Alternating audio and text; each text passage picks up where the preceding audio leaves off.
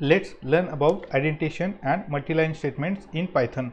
If there is any statement which does not fit into a single line, then that statement can be split on the multiple lines using backslash like this. Another example we will see for indentation. So when we write a for loop, we will see what is for loop later on.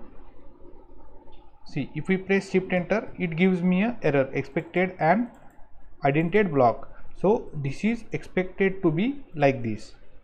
See, you can see space here. Whenever you write any statement inside for loop, there needs to be space here. Okay, and Jupyter already takes care of indentation. So if I press enter here, it already takes care of indentation. Let's learn comments and documentation strings in Python. So comments are used to describe the code snippet. See, this is our actual code and this is the comment. Comment begins with hash, and this is how we can write multi-line comment between triple double quotes or between triple single quotes. Whenever we write any function, we can document that function using docstring.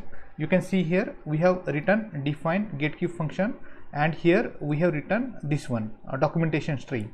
Okay, and get underscore cube of 3 becomes 27, and if we have to print the documentation of getCube function, we can print that documentation using double underscore doc double underscore function.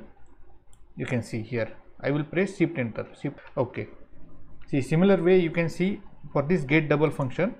See here, function to get square of numbers. I hope you have understood comments and documentation strings.